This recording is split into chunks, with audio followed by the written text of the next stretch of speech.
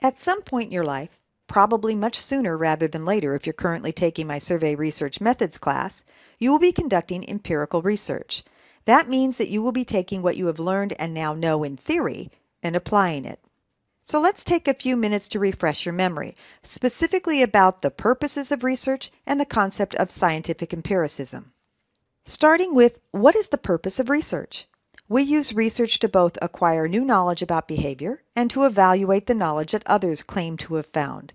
When your purpose is to acquire new knowledge, you produce that knowledge. You are a researcher. But many times your job is to review and evaluate the research or the knowledge that others have produced, in which case you are consuming that knowledge, and based upon what you know about research, you will accept or reject the researcher's conclusions. In this case, you are a practitioner. Regardless of the purpose and the role you play, you are interested in knowing about communication behavior. You are interested in knowledge. But let's go back to the very beginning, how we gain knowledge, specifically the theory of empiricism. This philosophy, credited to John Locke, states that we don't know things innately or intuitively. Our knowledge doesn't just come to us out of the blue, and we shouldn't just blindly trust what others tell us. Instead, knowledge comes either solely or primarily from sensory experience. We see, hear, touch, taste, and smell to gain knowledge. In fact, the term empiricism comes from the Greek word for experience. Related to science, the emphasis is on the role of experience and observation. If we have experienced or have directly observed something, we have evidence that helps us know something. Thus, think of evidence as the center of the philosophy of scientific empiricism. We can't know anything without evidence. Another way of looking at it, evidence is the root of knowledge. Empirical evidence, then, is information that has been gathered that can be used to justify a belief, to accept or reject a claim.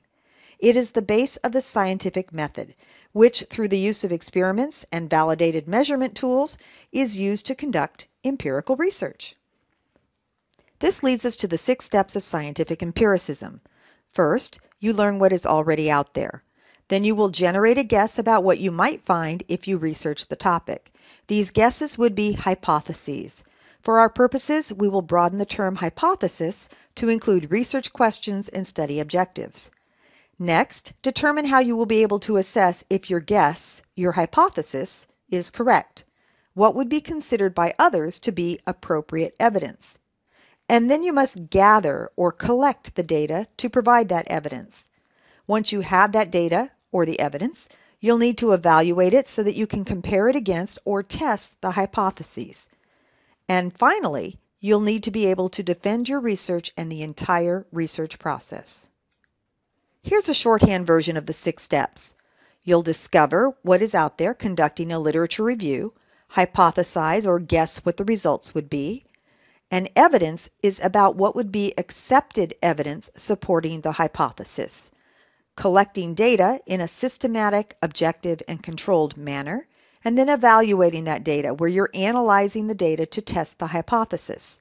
Finally, you need to defend or be able to defend your results. Let's run through these steps again using a topic that many of us are familiar with, Disneyland. In May of 2011, Che-Wei Su completed a master's thesis at CSU Long Beach on the motivations of people who visit Disneyland in Anaheim, California. You can find the entire study through ProQuest. Let's flip through Su's thesis to see the 6 steps of scientific empiricism in a master's thesis. The first step you'll remember is to discover what is out there, and this thesis conducted a full literature review spanning 34 pages. Su looked at a multitude of topic areas, including general research on motivation and then a particular research tool, the Leisure Motivation Scale. Su came up with 2 overarching research questions relating to the hypothesize step. The first related to the motivations of people who visit Disneyland, while the second addressed the differences that might be related to demographic variables. The third step is to determine what would be acceptable or appropriate evidence to answer these research questions, and Chapter 3 was devoted to explaining what type of evidence would be collected, as well as how it would be collected. If you spend time actually reading this thesis, you'll notice that Sue thinks ahead to the last step of defending the results by preempting potential objections about the study population, which was heavily composed of foreign visitors, specifically Chinese.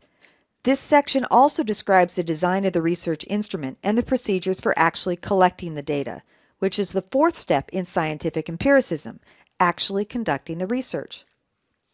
Then Sue had to analyze and evaluate the data collected, conducting in this case means analyses to compare against the first research question relating to the motivations of people who visit Disneyland. Then Sue could answer the question and attempt to explain and interpret the results. The last step is to be able to defend on the basis of the quality of data and the appropriateness of their evaluation. As noted previously throughout the thesis, Sue noted areas of concern, such as the high proportion of foreign-born Chinese in the study population that throws into question the generalizability of the study's results. Notice that a significant portion of the last chapter focuses on the limitations of the study, as well as recommendations for future studies.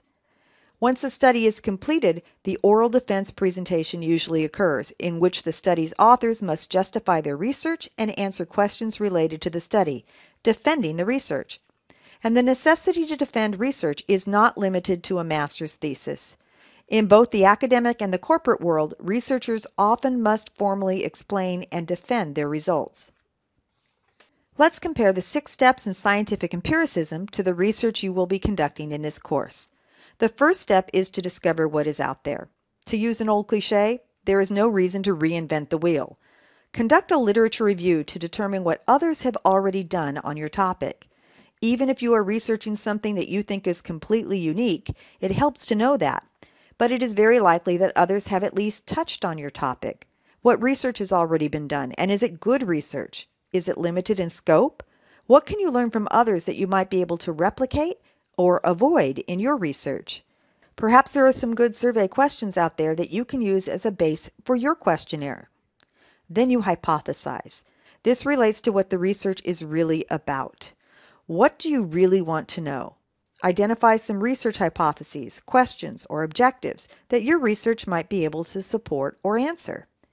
Remember that the third step, evidence, relates to determining what evidence would be accepted as supporting the hypothesis.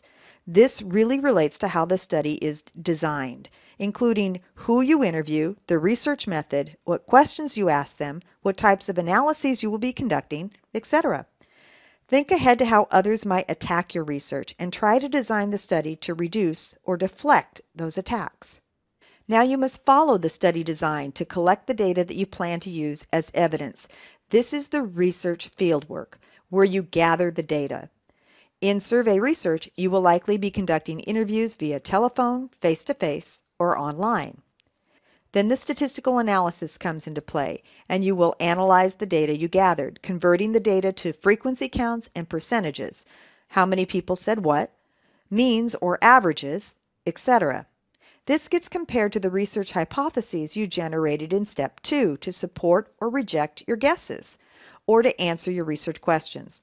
In our class, you'll likely be using SPSS to conduct your statistical analysis and preparing a report to explain your results. The last step is to defend your results. You will likely be asked questions about why you designed your research, how it was implemented, how you gathered your data, and what statistical tests you used to analyze that data. If you've done a good job in the third step, identifying what would be appropriate evidence, and in the fourth step, you collected data in a systematic, objective, and controlled manner, then this step will be much easier. The steps are probably easy to understand, but may be difficult for you to remember. One of my classes came up with this mnemonic device to help them remember it. Does he eat candy every day? The D in does stands for discover. H stands for hypothesize.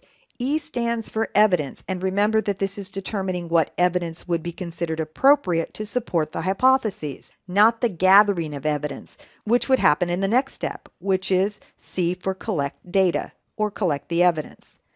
E is evaluating or analyzing the evidence collected, and then finally D for defending study results. Processing time. What are the two purposes of research? What is the core or root of scientific empiricism? And what are the 6 steps in order of scientific empiricism? Before we conclude, let me leave you with a caveat by Max Shelley, political science professor at Iowa State University.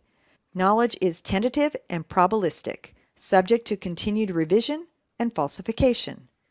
In other words, it is very hard to be certain about what you know, because what is considered valid evidence today may be revised or even thrown out in the future.